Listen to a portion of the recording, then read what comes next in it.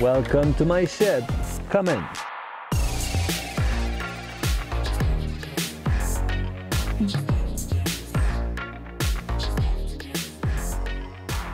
Hello everybody, we've seen in the previous episode how to repair a down jacket or any jacket with a patch. So that was a quick repair, and now we're stepping it up. We're going onto a 3-layer waterproof repair.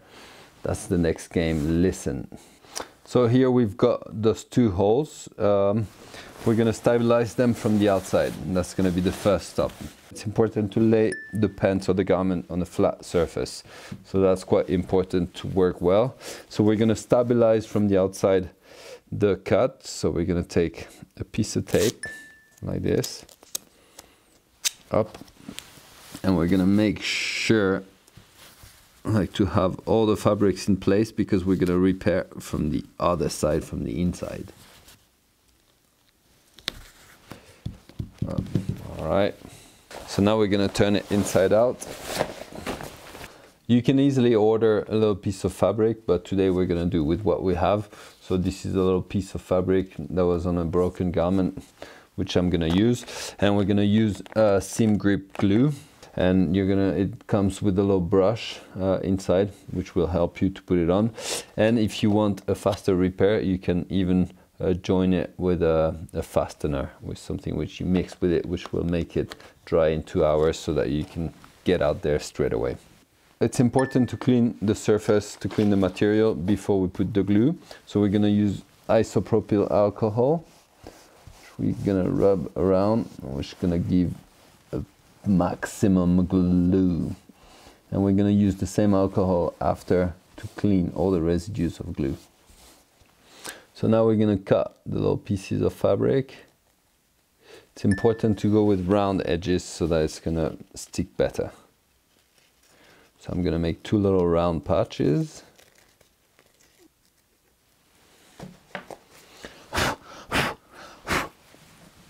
So now we've got our 2 patches. It's important to have the repair go at least 6 millimeters outside of the tear. But there, it's inside, so we've got space, so you might as well do it bigger. It will last longer. I'm roughly marking around it, so that I'm not gonna put too much glue everywhere. Up. This one here. All right, so now we're gonna put the glue. It's important really to insist quite well on the tear. We're having it go slightly over the marked area. That way, make sure the edge doesn't flap a little bit that way. I've let it sit a little bit, so now it's time to put the patch. As you can imagine, it's really important to press it down really well, up. It's going to be important to push it away to make sure that there are no air bubbles in the repair. So that's going to be the best. So that part is quite important. All right, and to finish and make sure that the patch will really stay well, that it's going to be full waterproof, and that it's going to prevent from having all the edges ripping off, it can be nice to put a little layer all around the repair. Magnifico! Et voilà. So now we're gonna wait 12 hours overnight, and it's gonna be ready in the morning. We're gonna clean enough, and it's gonna be good to go. If you want to clean your hands and your paintbrush, you can use the propylene alcohol. And if you want to make sure you keep the glue for a long time, you can put it in the freezer and get it out like around 6 hours before you're going to be using it. So it looks pretty solid. We're going to turn it around and see what it looks like. Tac, tac, tac.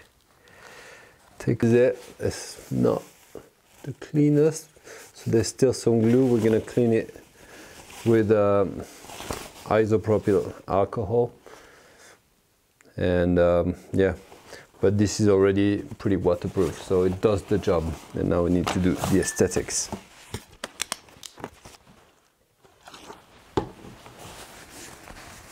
It's waterproof and it really does the trick. There's no air going through, so all the functionality is back. You know, I make that good old pen work again, so I'm pretty happy, and I think this is a good thing if we can do that more often to our products to give them the longest life possible.